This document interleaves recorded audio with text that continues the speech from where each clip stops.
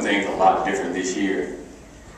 We started preseason late, intentionally. We had a lot of injuries the last couple of years, so we tried to do things different and get a late start to try and not have as many injuries.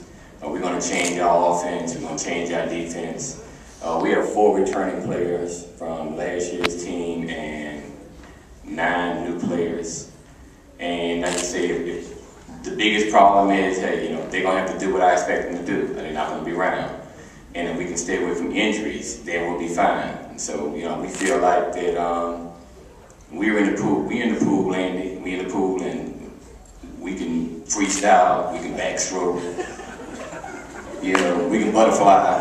We can do several things. So sometimes you might not just get in the pool. You got to be able to do more than one thing. And I think that's what this team here can do. They can do several things if we can keep them together. Coach Hill. Good afternoon. Shaw University is in a transition, and I promise, I think I said that last year. We do have a new president, Dr. McLaurin, and things look very bright for Shaw University. And also in athletics, we have the captain back, Al Carter, who took a leave of absence from athletics for a year. And myself and my team are very excited about that.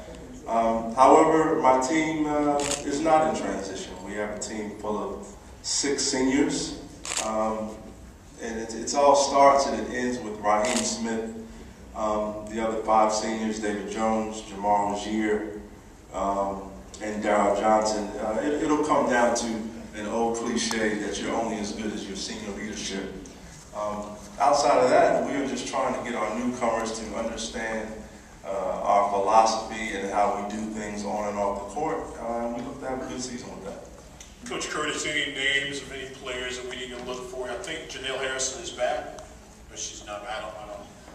Yeah, she's back. Any players that we need to look for? Oh, a lot of players to look for.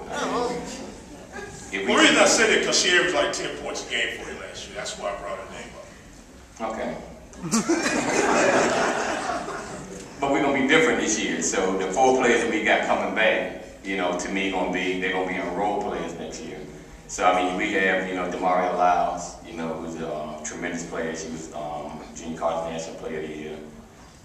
We have Jackie Sanders, who transferred in. Ashley Williams. We got a lot of kids coming. You'll be pretty good.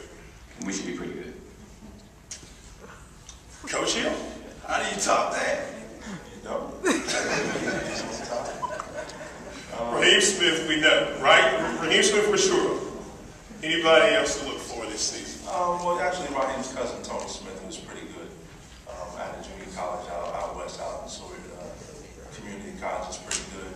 And also a hometown guy from Raleigh, David McClenny, 6'9", transfer from UNC Wilmington, is pretty good this year also. So things are looking good for Shaw University, both on the men's side and the ladies' side. Oh, definitely. Real good. Real good. Real good, real good.